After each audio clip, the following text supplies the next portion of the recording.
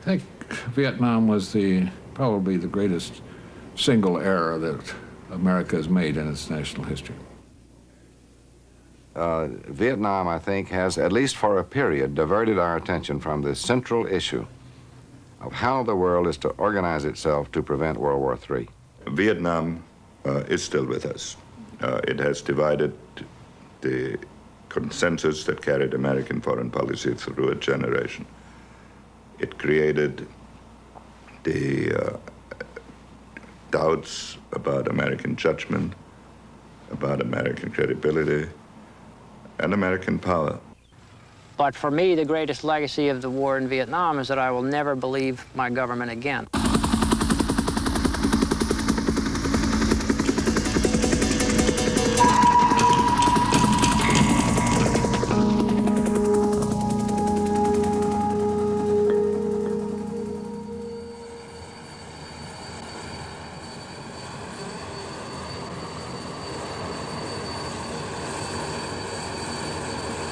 "30 years after the first American died in Vietnam, the last Americans were leaving, waiting on the U.S. Embassy roof to be flown to safety.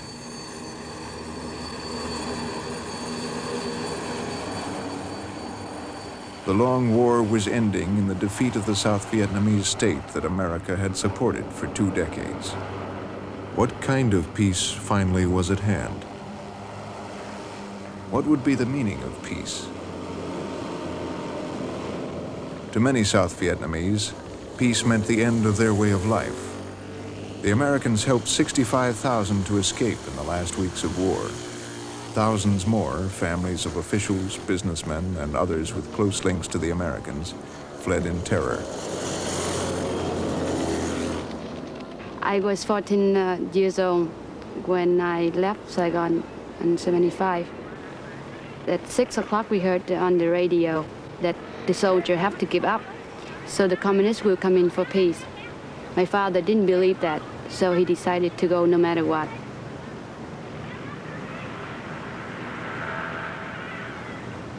It was like a movie to me because we didn't know what's going on. I was so afraid. The communists stopped us and asked where we would be going, but my father had to bribe them by giving a diamond watch. I saw my father slip his watch to the comrade's hand, so the guy was smiling and he was satisfied, so he let us go. To the North Vietnamese soldiers who took Saigon, peace meant the end of the anti-colonial war that had started 30 years before. Thì khi mà chúng tôi vào Liên Chinh độc lập, thì tôi lên ngay tầng. When we arrived at the palace, I walked up to the second floor, where members of the puppet administration had gathered. Luong Van Minh then stepped out of the crowd and said, "I've been waiting for you since early this morning in order to turn over the government to you."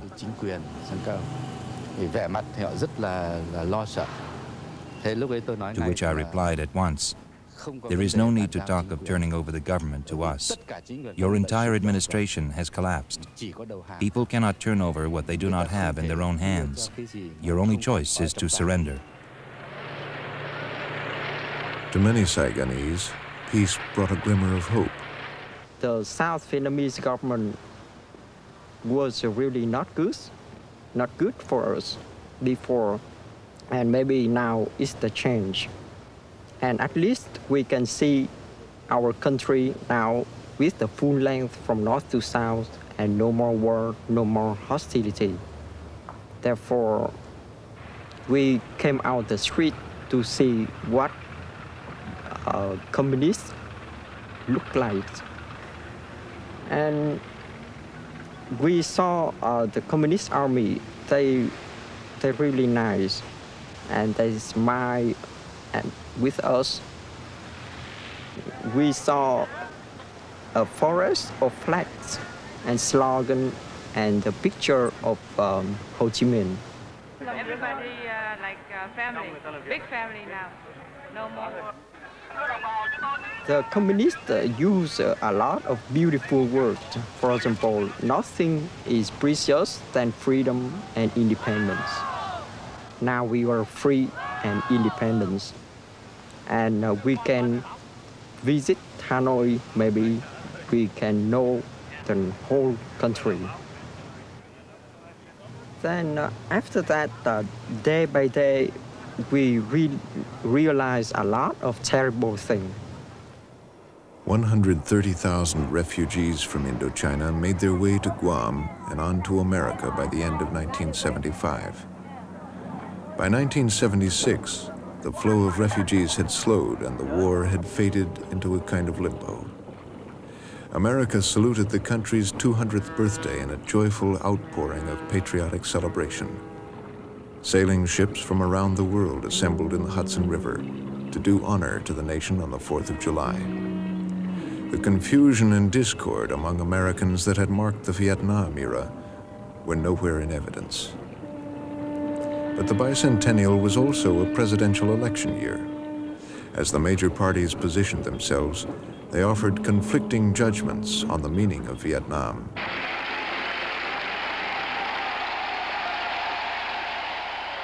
The Democratic Party's platform plank on Asia stated, "The Vietnam War has taught us the folly of becoming militarily involved where our vital interests were not at stake."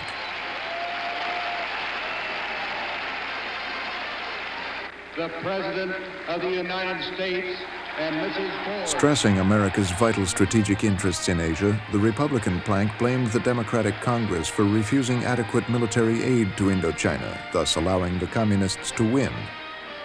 During the campaign, the candidates clashed repeatedly over how to deal with the young men who had avoided military service. I gave, in September of 1974, an opportunity for all draft evaders, all deserters, to come in voluntarily, clear their records by earning an opportunity to restore their good citizenship. I don't think we should go any further. Governor Carter? I don't advocate amnesty. I advocate pardon. There's a difference, in my opinion, and in accordance with the ruling of the Supreme Court and according to the definition in the dictionary. Amnesty means that what you did was right. Pardon means that what you did, whether it's right or wrong, you're forgiven for it. More than 200,000 men were accused of draft evasion during the Vietnam era. President Carter gave them a blanket pardon on his first day in office. Among the first to come home from Canada was Anthony Rodriguez. I see the whole Vietnam issue as a very divisive issue in the country. And maybe this is really the first step towards reconciling some of the different ideas. Mr. Carter should have waited a bit more than one day to do this, if he was going to do it at all. There are other priorities he should have set to heal the wounds of war, if that's what he really wanted to do. There are 1,300 families or more who don't know where their sons are. I'm talking specifically about the missing in action. Also, there are Vietnam veterans who are unemployed and who did serve this country honorably and who are wounded, who are not receiving their rights and things of this nature. And I feel that the first priority should have been given to these people, to these men, and then maybe we could talk about the others. Carter himself deeply wanted to have some major symbolic actions of reconciliation. He had pledged during the campaign to the League of MIA Families that he would send a delegation to Hanoi to pursue the search for the accounting of MIA families. In March of '77, he sent this team to Vietnam, headed by Leonard Woodcock and Mike Mansfield.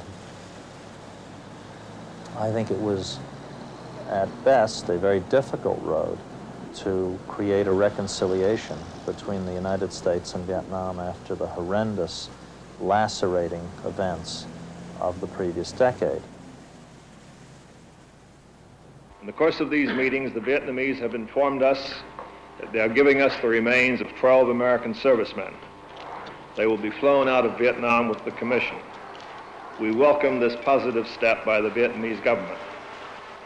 We have also established a mechanism for the provision of additional information on our missing men. The League of MIA Families had a powerful emotional issue which grabbed the souls of many Americans beyond the immediate families. We want an accounting. We want them to stop dribbling out remains 11 at a time anytime it's politically expedient to suddenly find some to deliver to a congressional delegation. We want them to put some priority on getting the accounting and doing it now. There were 2,500 of the Americans who died in Vietnam who remained unaccounted for at the end of the war. Now that's 4% of the Americans who died in Vietnam, compared to the 22% of Americans who died in Korea and 22% of the Americans who died in World War II, whose bodies never were recovered. That's a remarkable percentage and a tribute to the determination and skill of the United States military in recovering the bodies of their dead. However, pilots went down in the North, and other people were lost in the South, whose bodies were never recovered. If the Vietnamese are so anxious to get normalized relations and trade, then let them do what President Carter supposedly has this big human rights thing going on. If they're so concerned about human rights, why don't they get the Vietnamese to cooperate on the humanitarian issue of the accounting?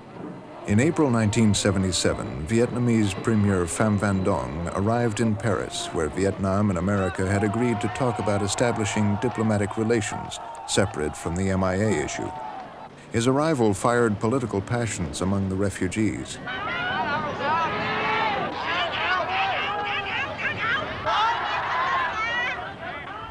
At a press conference, Dong expressed hope for better relations with America. Voyez-vous, j'ai été et je serai toujours optimiste. The premier's optimism may have been linked to a letter from an American president. The Vietnamese took a position in 1977, an idiotic position, in my view, a self-defeating position, which the American public understandably and instantaneously rejected, that the United States had to pay up the money promised to the Vietnamese by Nixon in a letter he had sent them on February 1st, 1973, $4.75 billion of credits and grants. Now, that letter was secret at the time. Nixon has subsequently disavowed it, in effect, by saying that it was linked to actions of the Vietnamese which never took place. And in any case, there was no possibility that the American public, the Congress, were going to give money to the Vietnamese. It just was not in the cards. We have always, for the last 25 years, opposed Vietnam's entry into the United Nations. This year, we did not oppose it. And now Vietnam will be a member of the world community in the United Nations. I don't have any apology to make about that action. I am not in favor of the United States paying any money or reparations to Vietnam, however. America was not in a mood to help an undefeated and unrepentant enemy. In the fall of 1978, I continued, under presidential instructions, my talks in New York with Nguyen Co Thach. We met several times, and in the second of our meetings here in New York, Thach dropped the demand the Vietnamese had maintained for the previous 3 years that the United States pay war reparations or aid to Vietnam as the price of recognition. When he dropped that demand, he thought that the way was now clear for immediate progress. But the boat people were pouring out into Southeast Asian waters, into the South China Sea, and there was a worldwide uproar. And on November 2nd, while we were in the process of reviewing what we should do, the Vietnamese and the Russians signed a treaty of peace and friendship with considerable ceremony in Moscow between Brezhnev and Pham Van Dong. This series of events made us decide that we ought to go slow. The United States of America and the People's Republic of China have agreed to recognize each other and to establish diplomatic relations as of January the 1st, 1979. The normalization of relations between the United States and China has no other purpose than this: the advancement of peace. We, when we went into office, very deliberately sat down and defined for ourselves about 10 objectives for the 4 years. And I remember quite vividly that the 5th objective was that we would normalize relations with China during the first term, and we even set for ourselves the objective of normalizing relations by 1979. When we began to cope with the American-Chinese relationship, which required a great deal of domestic effort, we were conscious of the fact that China and Vietnam were at loggerheads. And they were in a condition of severe hostility with some limited fighting. Not of the kind of fighting that developed later in February, March of 1979, but still, in effect, shooting. And thus, it was out of the question to try to normalize relations with both at the same time.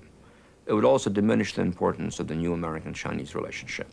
And therefore, I made certain that we moved in a deliberate fashion, purposeful fashion, in normalizing relations with China, but that we would put aside, while doing that, any improvement of relations with Vietnam. Viewed from Hanoi, America's reversal seemed ironic. America had gone to war in Vietnam to contain Chinese communist expansion. Now, to please China, it was refusing to make peace with Vietnam. Vietnam needed all the aid it could get. The war may have cost as many as 2 million Vietnamese dead and 4.5 million wounded north and south, 1/10 of the country's entire population. Vast areas had been battlefields, devastated by 3 times the total tonnage of bombs dropped in all of World War II. The Vietnamese peasantry had endured 30 years of increasingly sophisticated warfare supplied by the big powers on both sides.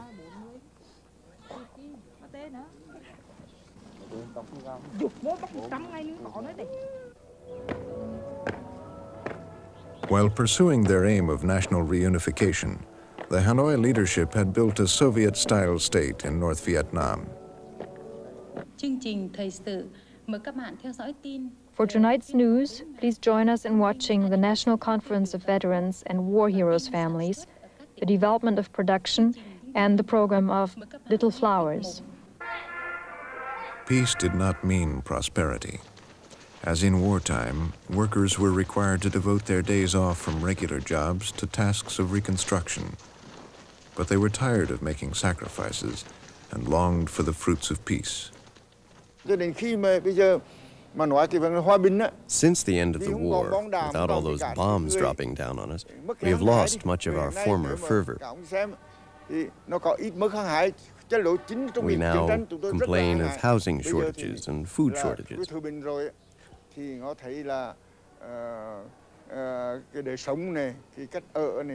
during the war years, you never heard anyone complaining about anything at all. Peace had brought a new name to Saigon, Ho Chi Minh City. It was plagued by uncounted numbers of prostitutes and drug addicts, 2 million refugees from the countryside, and 700,000 unemployed. Tough northern officials, determined to build a communist society, took over from their former Viet Cong comrades. Southerners quickly lost their illusions. Some months later, we soon realized that really the Communist Party, they try to make the people become robots to serve for any interest of the Communist Party. When the communists took over South Vietnam, I didn't go to teach anymore because I can see that they had a lot of discrimination policy. So I stay home and try to plan with my family to escape because the situation in South Vietnam is worse and worse. The bloodbath predicted by many, mass executions of political opponents, did not take place in Vietnam. But 1.5 million Southerners were forced to resettle in new economic zones. The zones were remote, and the land was often poor. Many found the work too hard and the distractions too few. Some drifted back into Saigon, increasing the numbers of those who felt they had no future in Vietnam. The new government oppressed the Chinese business community for both racial and economic reasons, and they interned more than 200,000 political suspects in so-called re-education camps in the first 12 months of peace. Right after April 1975, I was called and reported to the communist post, and they sent me to the re-education camp. Like all the camp, they have 10 lessons. That means, they introduce themselves, what is the communist doing for our country, and who is the U.S. And the last lesson, I think, was communist Russia is a great country.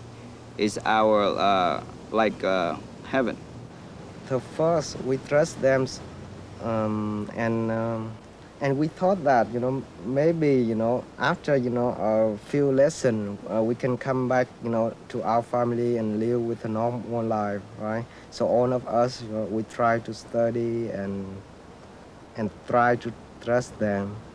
The physical condition is survive day by day, and many people was killed and by, disease, because the condition is, was no way you can describe here, because of the people that starving. One time I start to catch one frog for eating, and one of the police, communist police, he saw that, and they pushed me into a very small room, and they make something like a locker by one piece of wood with a 5 holes, 1 hole for the neck, 2 holes for hands, and 2 holes for feet. And they push all of my body in there, and they lock it up, and they left me like that for 1 week.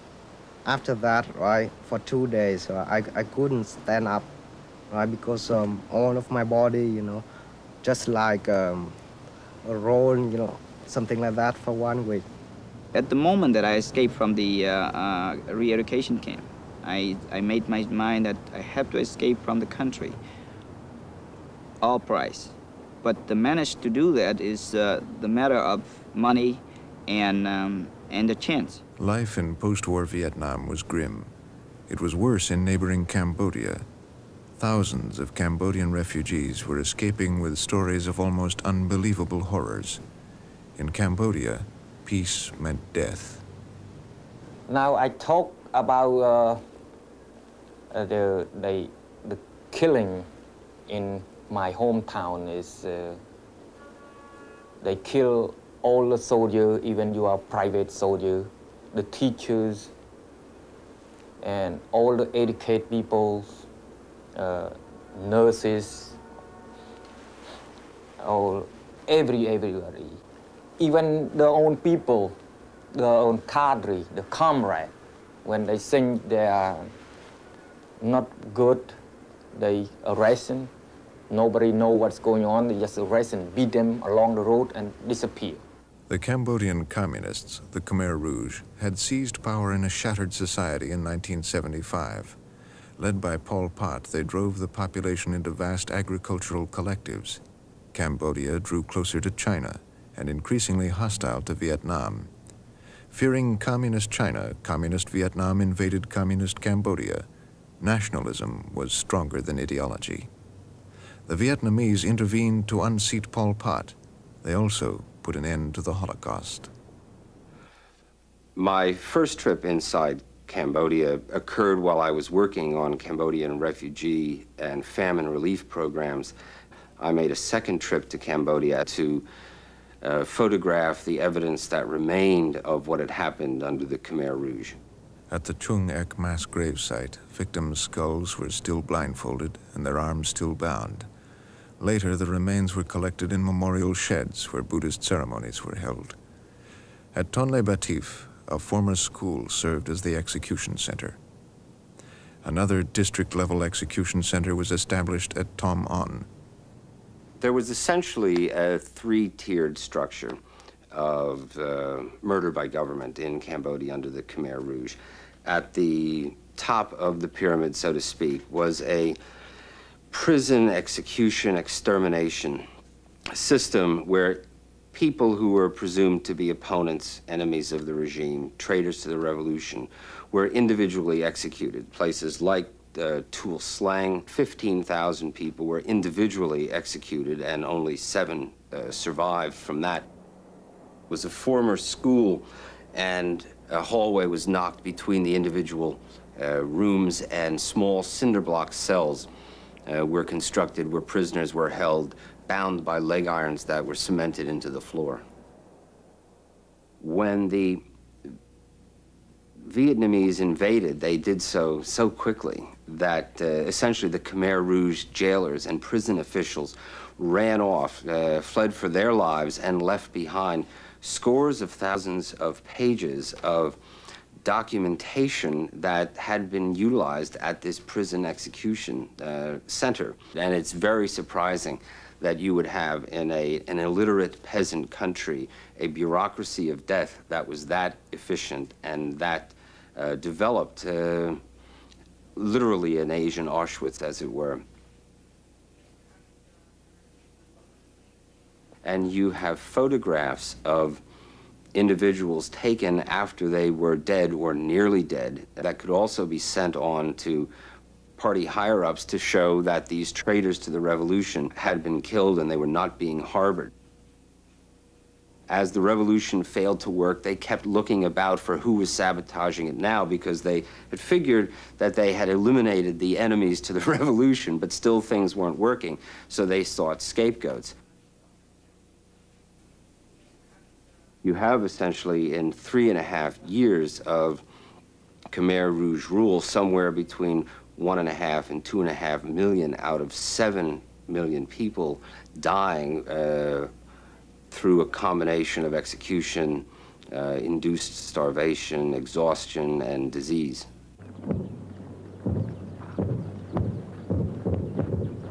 Five weeks after the defeat of the Khmer Rouge, China sent an army of 200,000 across the border to punish Vietnam for its invasion of Cambodia.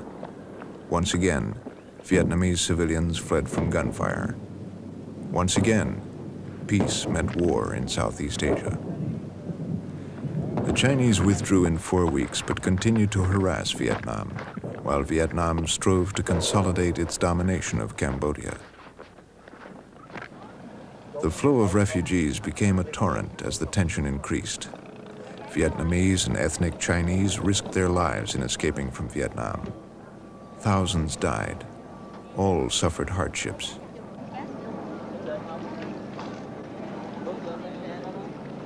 Pirates operating off the coast of Thailand preyed mercilessly on the boat people. We come from Vietnam. How many days? 15 days. 15 days? Yeah. How many people? 19. 19 people? Two children, two baby, and 2 women, and 2 baby. He start to die, but we try to make some rice. How about the pirates? No pirates? Pirates. Pirates, yeah. We can. Can I tell the truth? Yes. Yeah.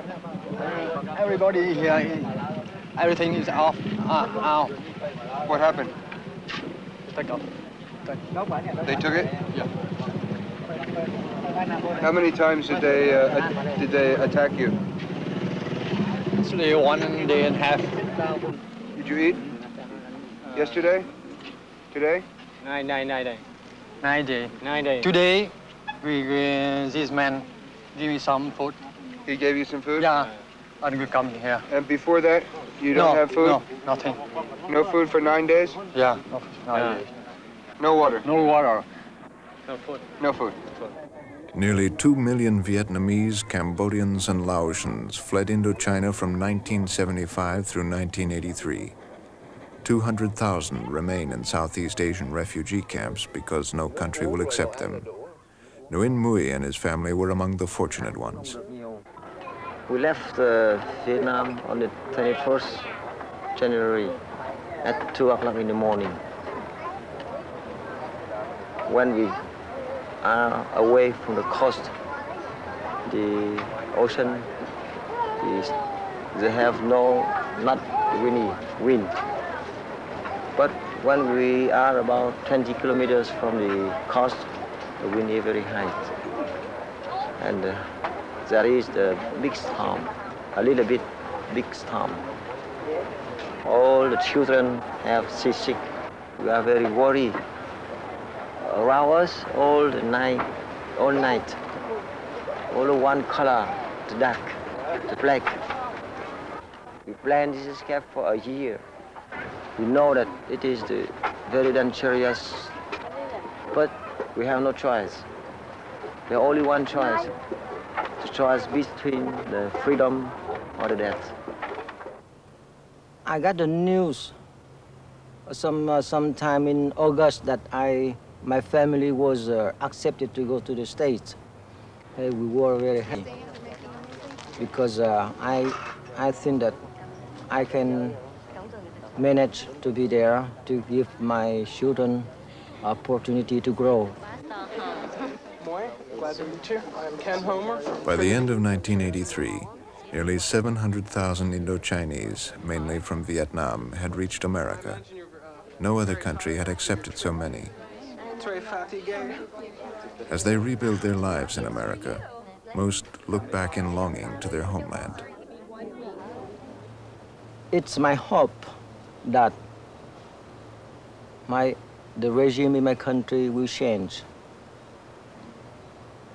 That means that my country is not communist anymore. It is in my heart that I hope that day will happen so that I can return to my country. Because our people, the Asiatic in general, or in the Vietnamese in particular, we were very tied to where we were born. I want to remain forever in Lang Son. After me, my children. And after my children, my grandchildren. Like the refugees, people in Vietnam also express strong attachment to their native land. No matter how many times the foreign invaders come and destroy this place, I will continue to rebuild and will continue to remain here forever. I'm not afraid. If I have to fight again, I will fight again. This is my native land. I love it here and will never leave it. So that's what I think. My hope is to build a socialist system in my country, to bring happiness to the people, and most importantly, to keep our country unified. Unified. Unified. Not only in my lifetime does my country have to be kept unified, but also in the lives of my children, my grandchildren, and their children after them. We will never allow any country, no matter how powerful, to encroach upon our country. I feel that I can never leave the Vietnamese people. I feel that I must help them in every way that I can. This is because my whole life and that which is most beautiful of my ideal are so closely connected with Vietnam. I can never leave her. All of us wanted to contribute to the development of our nation. Looking back, we can certainly see that there have been lost opportunities. If the French government and the various American administrations had been more reasonable, more understanding, and more intelligent, then the war could have been avoided. And consequently, damages to the United States and to France could also have been avoided. We never wanted to have a war.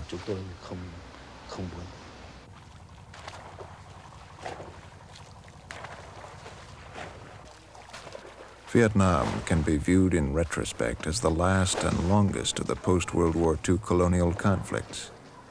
It can be viewed as a civil war.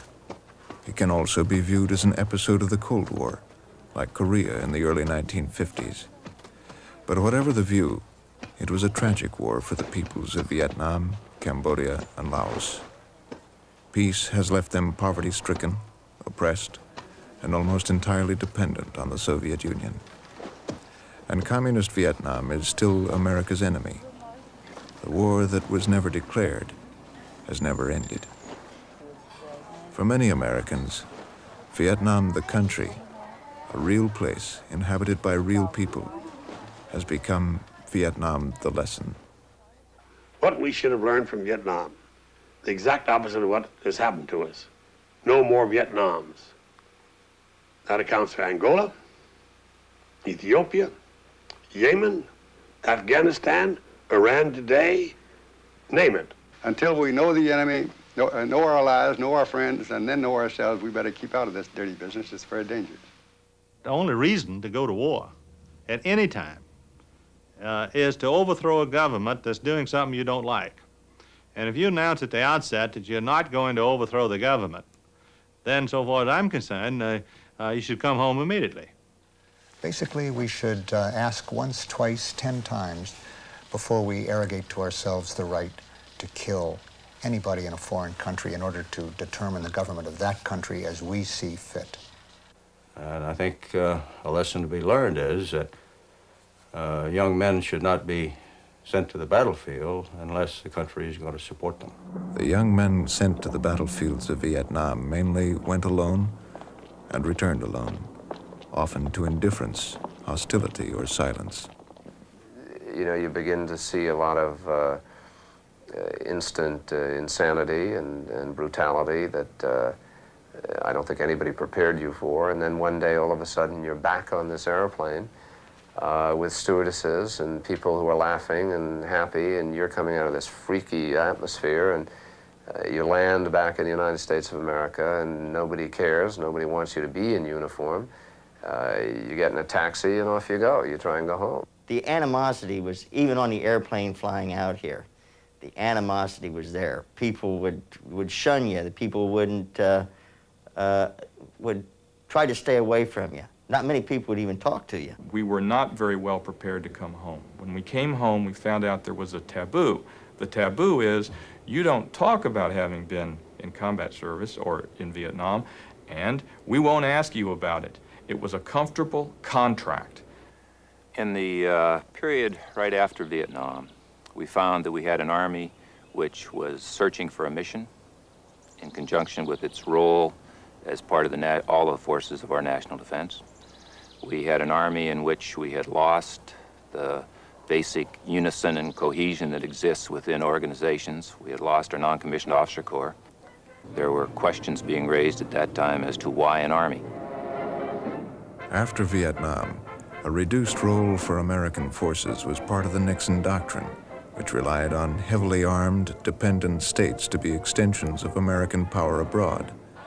Iran was a major example until Islamic revolutionaries overthrew the Shah's regime in early 1979. The strategic setback in Iran was compounded by a growing sense of national frustration in America.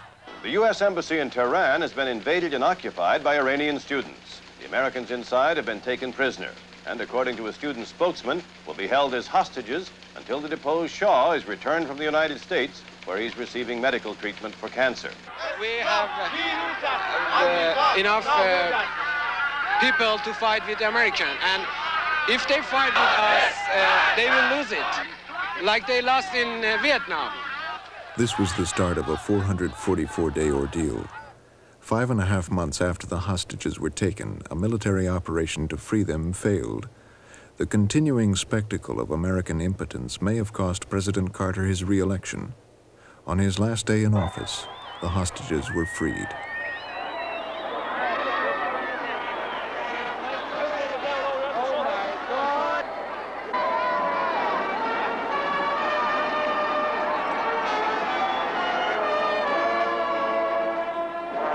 Their homecoming celebrations stirred painful memories in some Vietnam veterans.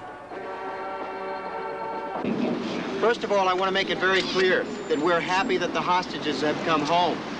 But we want the American people to know that Vietnam veterans had a very difficult and different homecoming than the hostages did. You know, they come back and they're heroes to the people. Yet what did they really do? You know, they spent a year in captivity. A lot of guys here spent a year in Vietnam, went through a lot more. Hey, what about us? The humiliation in Iran brought public demands that America reassert its power. It also brought heightened public awareness of the human legacy of Vietnam. Of 2.5 million who served in Southeast Asia, a substantial number, some estimate 750,000, are still haunted by the experience. There are a lot of people who were burned during the war years and feel like they can't trust the government, they can't trust the major institutions of the society, and so have retreated into a kind of cynicism or a kind of mistrust of the major institutions and feel like, you know, it's not worth it. Why me? Why bother? Lots of times I get mad and I want the easy solution. In Vietnam, I learned that if you killed someone, they could never bother you again. And a lot of times over here, I'll get upset about stuff and I'll feel like going out and killing somebody. But now my intellect is in charge instead of my emotions. I know that if I do, I'm going to go to jail. So I'm really going to lose. I have a lot of stressed thoughts about it's not over yet. You know, I was still, you know, like they say, is it a dream or is it Memorex or what? But I still, in my sleep, see these things going on every night. You know, I'm still a little shaky over it. I haven't begun to settle down yet. You know, and it's a bad thing that happened. And you wonder why, you know, so many disabled vets have a hard time, because nobody's treating, you know, what's bothering them. They're over their wounds. I mean, you get over your wounds fast. I was healthy 3 months after I'd been shot, but emotionally it took me 8 years. We were raised with the concept of heroics and the John Wayne movies and all that, and I was raised with that. And I was looking at Vietnam that I would never get hurt, that I would never be injured, that I was doing my duty. I was going there and I was going to kill the commies and I was going to come home. David Christian was the youngest lieutenant, then the youngest captain, and finally one of the most decorated soldiers in Vietnam. He received the Distinguished Service Cross, 2 Silver Stars, 2 Bronze Stars, 7 Purple Hearts, and many other awards, all before he was 21 years old. Coming back to America, coming back to the world, we also, after years of suffering and frustration, trying to find jobs and do other different things, and having the American politicians turn their backs on these boys, come to find out that we were sprayed with this herbicide called Agent Orange, a poison, a dioxin poison. I was sitting in the hospital. I'd been in the hospital 6 months since last October, fighting every day for my life. And I was just reading the Daily News, and on May 17th, there was a small article in there warning Vietnam veterans of possible cancer or genetic defects due to Agent Orange that was sprayed over in Vietnam. And I just put 2 and 2 together. I was a crew chief over there, and we flew missions in the same areas at the same time that they were defoliating. Being with the 20th Engineer Group over there, the engineers also defoliated areas around all the perimeters, and I was close to it all the time. No one ever told us that you were dealing with something deadly. I died in Vietnam and didn't even know it. Before his death of cancer at 28, Paul Reutershand succeeded in drawing public attention to veterans who were suffering from illnesses that they believed were caused by exposure to Agent Orange. The military stopped the use of Agent Orange in 1970. In 1979, the Veterans Administration released a film that tried to address veterans' fears. Herbicide or dioxin exposure might cause psychological changes, birth defects, or even cancer. But it is important to remember that right now there is still no definite scientific proof. Several thousand veterans are suing the manufacturers, who assert that no medical studies have proven that exposure to Agent Orange is harmful to humans. Many veterans are unconvinced. I think the even more tragic story will come out when we've gotten past our wounded pride and our haughtiness and reestablished relations with the people of Indochina and begin to discover what the after effects have been of the use of poisons like Agent Orange and other agents there in that country as an indiscriminate part of the war policy. From 1962 until 1970, the airplane sprayed several times a day. For a period close to a decade, the Vietnamese population below was exposed to the chemical without knowing anything of its impact. It was not until 1970 that they were told of the toxicity of the agent. The important thing is to integrate our knowledge about what happened in the United States, as say at Times Beach, with what we believe or know happened in Vietnam, and then do careful research to find out. 8 years after the end of the war, the Veterans Administration was still awaiting further medical evidence before compensating Agent Orange health claims. For many veterans, peace has meant awaiting the outcome of epidemiological studies that will take years to complete, and Agent Orange has become a symbol of deceit and betrayal. In 1981, newly elected President Reagan sounded a fresh note of certainty about America's role in the world. Our forbearance should never be misunderstood. Our reluctance for conflict should not be misjudged as a failure of will. When action is required to preserve our national security, we will act. We will maintain sufficient strength to prevail if need be, knowing that if we do so, we have the best chance of never having to use that strength. The Reagan administration saw Soviet-inspired threats to the nation's security in Central America and stepped up support to friendly governments in the region. In the ensuing debate, the Vietnam analogy was asserted and denied again and again.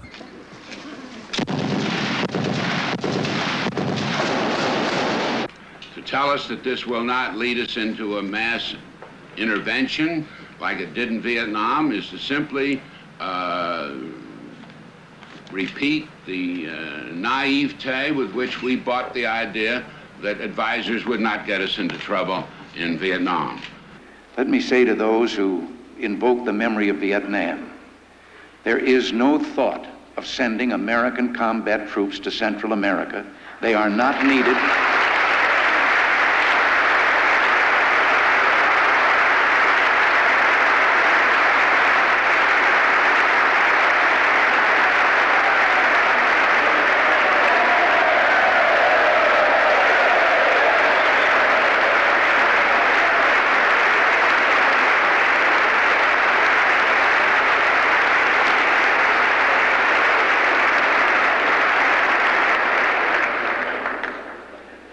Thank you, and as I say, they are not needed, and indeed, they have not been requested there.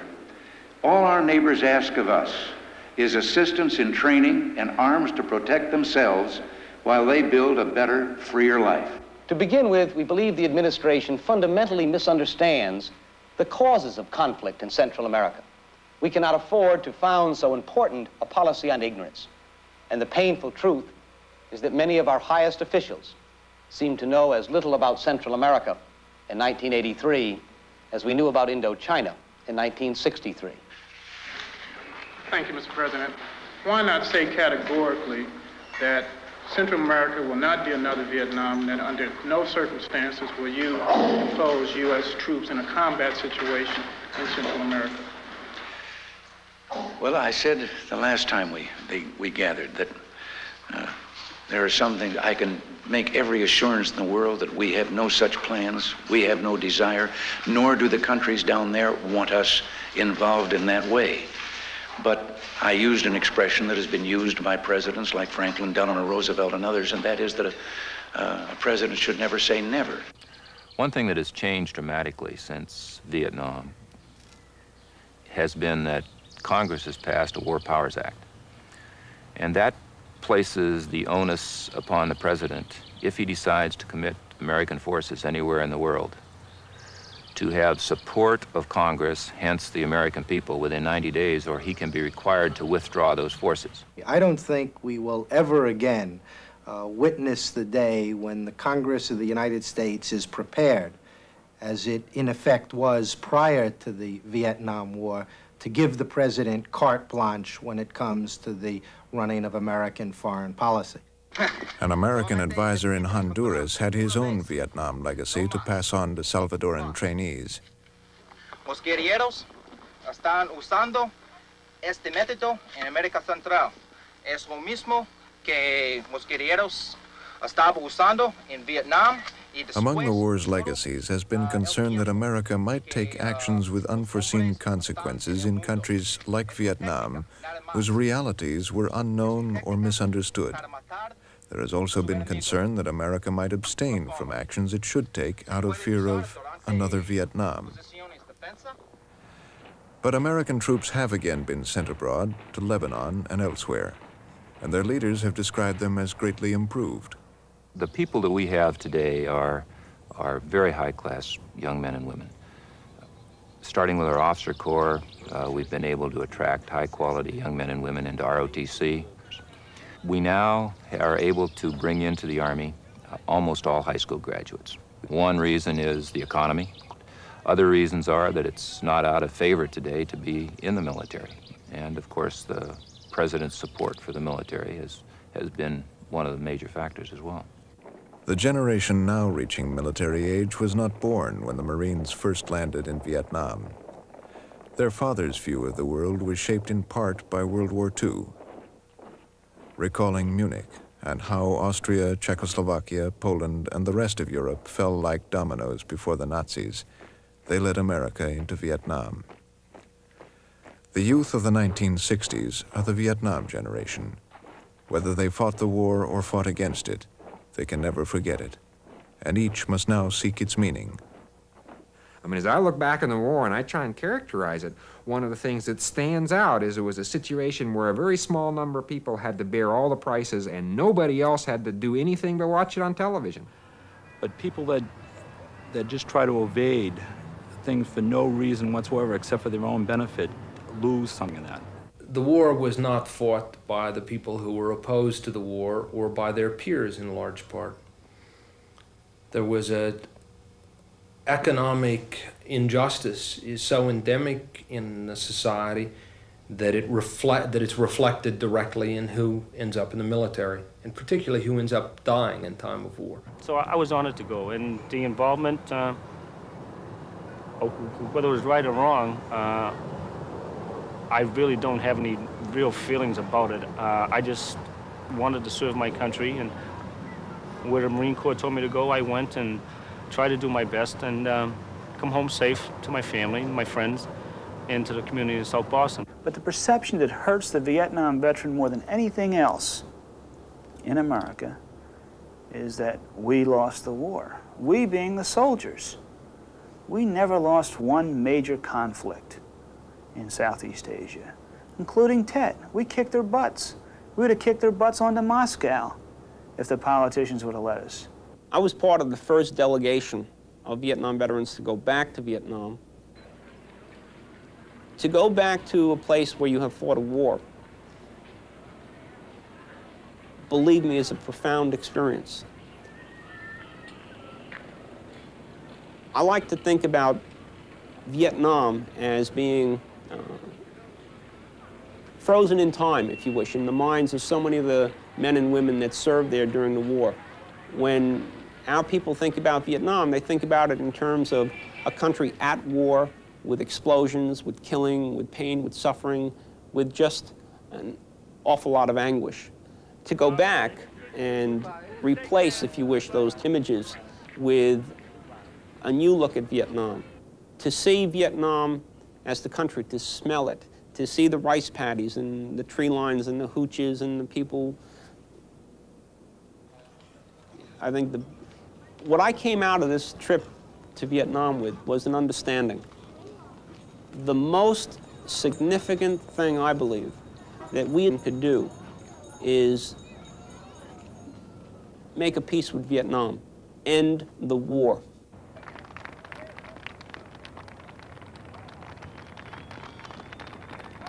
The Vietnam generation took a major step toward national reconciliation when the Veterans Memorial was dedicated in November 1982. Sadness, pain, and bitterness were openly expressed. So were strength and compassion.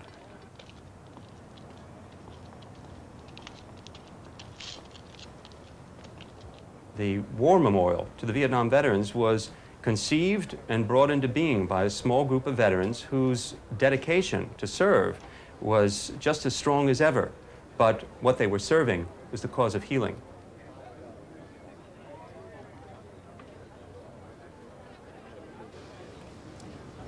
touch the name. It may sound trite to many people, but the people that I know that died, it meant something to me that memorial will be here long after I'm gone. That memorial brings with it a great degree of reverence. What happened in the course of that week in Washington, D.C. was extraordinary.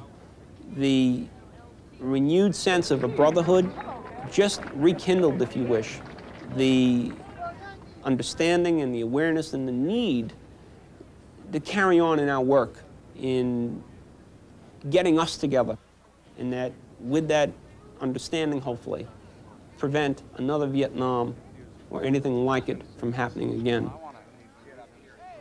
The chief legacy of the Vietnam War is an open question, and it's in our country's hands right now.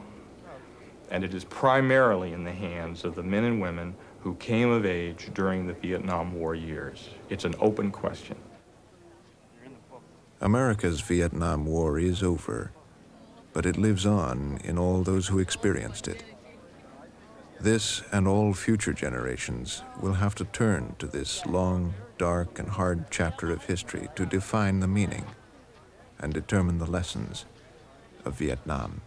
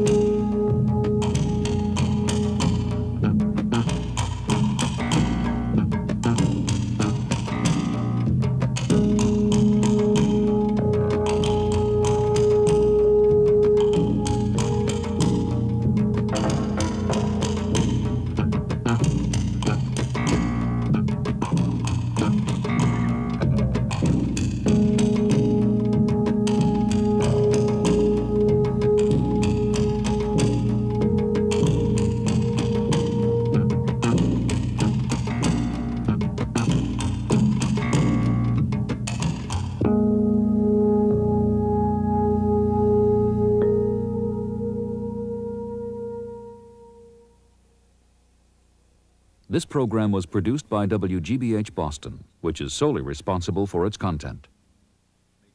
This presentation of Vietnam, a Television History, is made possible by the financial support of viewers like you.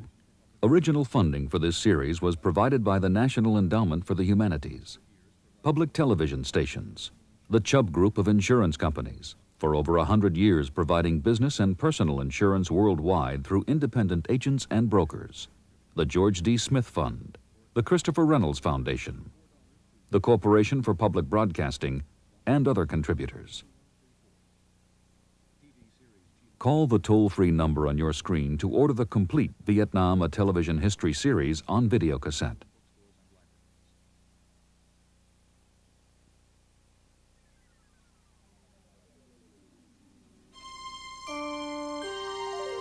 This is PBS.